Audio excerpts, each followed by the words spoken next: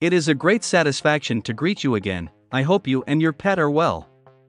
Today we will talk about the following diseases that dogs and humans have in common. Dogs and humans have a lot in common, including major diseases. Dogs, like us, can suffer from allergies, arthritis and joint pain, different types of dementia, all types of cancer, dental diseases, diabetes, gastrointestinal and digestive disorders, and heart, kidney and liver diseases. Why dogs and humans share so many important diseases? Many of these diseases, in both people and dogs, are due to obesity. In terms of health, obesity trumps everything. Obesity is the #1 disease in humans and in our dogs and cats. Obesity is a shared disease in which we eat too many calories and not enough. We know that obesity causes diabetes and cancers of all kinds, and just think about the stress that being overweight places on our joints and organs. We have no excuse for our dogs or cats to be obese. Animals have no control over what they eat. One of the problems is that most pet owners don't recognize when their dogs are overweight. We don't know what the normal weight of our pets is. Today, pet food is extremely tasty and most of us don't practice portion control. In nature, we don't see overweight animals. They eat what they need, not in excess. Obesity is an animal welfare issue. Pain is the #1 reason people seek medical care. When it comes to our pets, we don't know when they are in pain.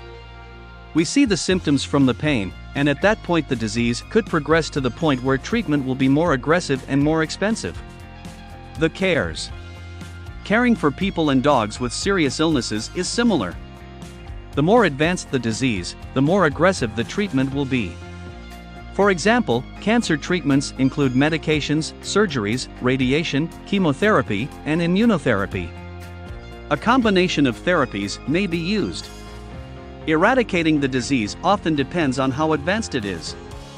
Canine dementia. About 20 years ago, no one was talking about canine cognitive dysfunction syndrome. Today, it is found in about 50% of older dogs. It's the canine equivalent of Alzheimer's or dementia in humans. For one thing, our dogs live longer, healthier lives. It used to be that dogs lived to be 12 or 13 years old. Now, some dogs live to be 16 years old or older. Now that our dogs are living longer, we see diseases like this. It looks more like a form of dementia in humans than true Alzheimer's. It's like with us, a lot of things happen between the ages of 50 and 75 and between 75 and older. With canine cognitive dysfunction syndrome, dogs become disoriented. They may experience separation anxiety at age 11 or older when they have never experienced it before. Additionally, your sleep patterns may be disturbed, such as sleeping all day and being awake at night.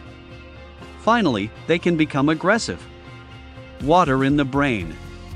Another disease that affects both dogs and humans is hydrocephalus or water on the brain.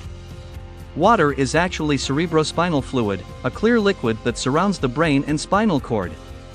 Treatment for dogs and humans involves surgery in which the blockage is removed or a shunt is inserted.